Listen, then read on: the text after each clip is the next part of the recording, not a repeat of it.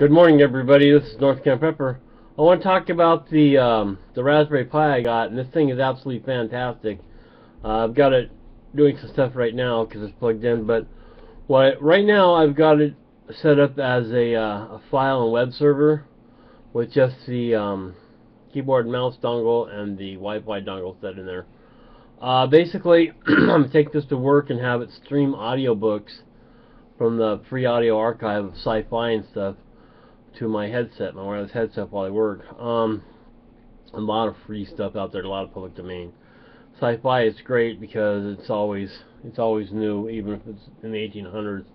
You just update it to your head. Like if I say, oh, so and so has a lightning rifle, well, that lightning rifle looks like whatever. So that being said, this thing's absolutely fantastic. As it is, it's just a perfect web server, or for surfing the web. I mean, you get on there and do your stuff. I've got some projects planned. Like I said, right now I'm going to use this one for a file server at work on the network at work. I'm just going to use their network and let it log in on the public side and go. You can connect a pin to this and do QRP or low power radio. I always want to make an Altoid 10 Morse code can, but this already has phone or voice on it already, so you can do that. What I actually plan to do in the future is I've ordered a Baofeng radio. And oh, you can telnet into it from the field on this thing too if you need it. So there's that.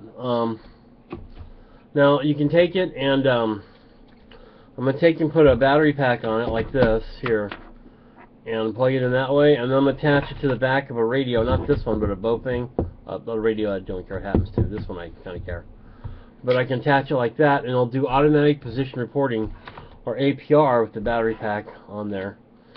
And every 15 minutes or every half hour or whatever, it'll update my info, my location, so if I get hurt or lost in the woods, they can find a search party and, you know, people will know where I'm at if I can't communicate. Like I said, I can update it with my phone, but now where cell phone may fail, ham radio will definitely work because of, you know, frequencies and bouncing off the ionosphere, and there's a whole lot of things why AM is different than FM, but I'm not going to get into that. But this, as it is the Raspberry B Plus model. It's excellent. This thing is just absolutely fantastic. I also need to get the GPS board to do the reporting with the location, but that just plugs in here, and it's really, really great. This is everything you need in a computer. If you just need to do research for school or a project or something, you do that. You can plug a webcam in here, it'll probably work. I think most webcams do work. It's just really a fantastic thing. I'm very excited about it with all the things I can do with it. So yeah, so take a look at this. I recommend everybody get one. I don't know what all I'm going to do with it. I'm still learning right now, but you know, if you got some cool projects or something, you know, please post below on what it is and I'll see if I can make one.